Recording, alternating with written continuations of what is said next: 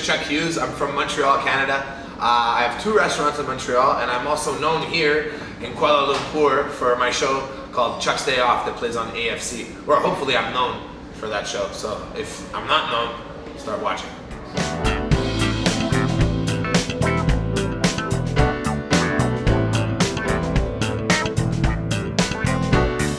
Well, you know, basically, really, I think the reason why I became a chef and the reason why I started cooking was a love of food. You know, basically the first and foremost is really love eating, and I loved food. And when I was growing up, my mom used to cook a lot, and I used to get involved with my mom in the kitchen, and she used to really, you know, she had a dream for me to become a chef, so she would always incorporate me into the cooking, washing dishes, whatever it was, and she used to always really tell me like, okay, so a chef, you know, works very fast, very clean, and she used to teach me all these things. And basically, I never really thought I would become a chef. You know, for me, I studied in communications, I studied marketing, and that was really what I thought I was going to do with my life. But I would always work in restaurants on the weekends. So one day, you know, I decided, I'm like, I'm so passionate about food, yet I'm studying marketing, maybe I should study food. And that's when it kind of happened. You know, I went to cooking school, and that was it. I was addicted. The second I started cooking school, I was hooked. You know, I loved cooking.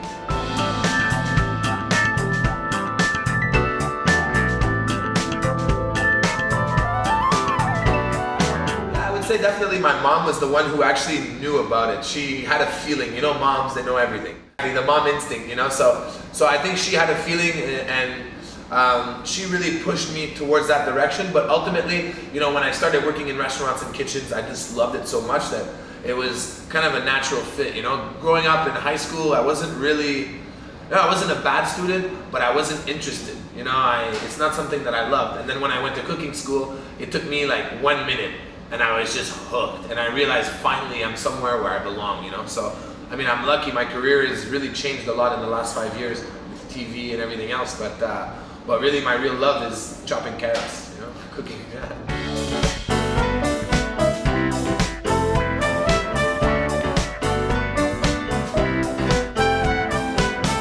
Yeah, I mean, my culinary philosophy, I think the philosophy is always going to be the same. It's always about simple, fresh, you know, creative, but not too much. You know, I try to not change the ingredients too much. You know, when you look at, you know, I use the example of a cucumber and a tomato. Like, when you really look at those, you see the work that Mother Nature's already done. It's beautiful, you know. So really, I'm just a vehicle. I want to put a couple little twist touches on it, but really, I don't want to play with it too much. So my philosophy is still pretty much the same. You know, it's pretty much, as I travel, I realize and the most authentic and the best food is always very simple and very local and very real, you know? It's less fancy and more, you know, street food, and all that stuff is what I love the most. So I think my philosophy has always been the same. And in terms of my cooking style, it's definitely changed a lot, you know, in the past almost 20 years now. 20 years. Maybe more like 17. But yeah, it's definitely changed a lot. I mean, for me, you know, I started off with, you know, coming from Canada where it's cold most of the time, a lot of heavy food, you know, sauces and really a lot of braised meats and stuff like that. And now, as I grow older, you know, you grow older, you're a little bit more self-conscious about what you put in your body. So I eat a lot more raw, a lot more fresh. You know, I've always eaten a lot of seafood and a lot of fish. So. But if anything, my style has changed a little bit. I'm a little bit more on the raw side of things now, you know?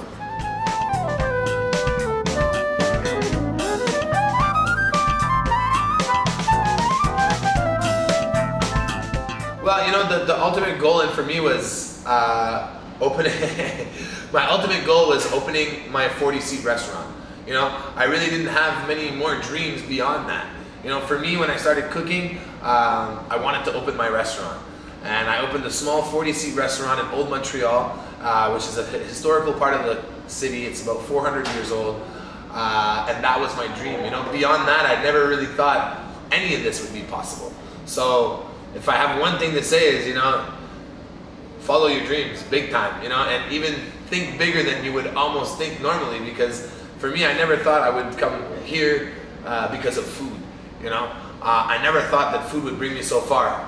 So it's really been something that's, you know, for me has been really, really life-changing and amazing.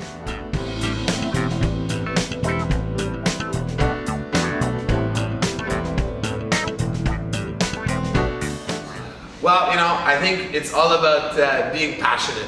I think really that's the most important thing is, you know, you got to wake up every morning and you got to be really 100% committed to cooking, you know what I mean? It's long hours, there's not much money involved, so you really need to love it, you know, and I think a lot of the students and everybody that I've met here are so passionate and love cooking so much, and I think that's really what's most important, because as you go along, you're gonna learn, you know?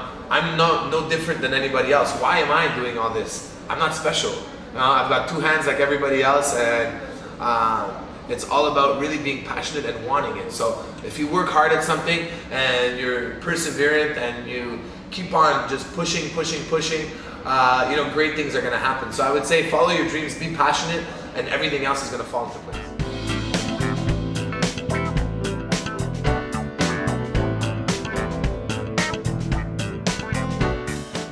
My musical influence, that's a good one. You know, I really listen to, and I talked a bit about it earlier, like I really listen to everything. You know, from hard rock to heavy metal to hip hop. The only thing I don't listen to is classical, because it makes me too nervous. Like, I'm like, what's going on, you know? So that's probably the only thing I don't listen to, but I love everything, you know, like Led Zeppelin, Biggie Smalls, you know, you name it, man. I'm really pretty much all over the board, and I think, you know, it's a little bit how cooking is, you know, it's a little bit of everything, and it's really a melting pot. So in terms of music, if you look at my iPod, there's no real, it's like, it goes a little bit everywhere, you know, but that's what I love. That's what I really, I don't have any Malay music though. This is what I need to get. Any good bands? Yeah. Malaysian bands, yeah. Yeah. I'm gonna look at it.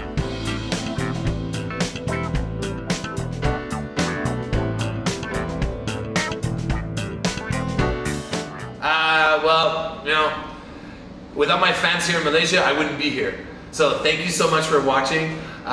You know, it's a great honor. And to me, you know, a small guy from a small town in Canada, to be able to travel the world and come all the way to beautiful Malaysia and Kuala Lumpur has been a unique and probably one of the best experiences of my life. And if I had anything to say to you, you've got to realize how awesome it is here and how beautiful your country is. And there's just so much food and so much culture that I'm a little bit jealous. So maybe I'm gonna move here. Next time you might see me, Chuck's Day Off, Kuala Lumpur.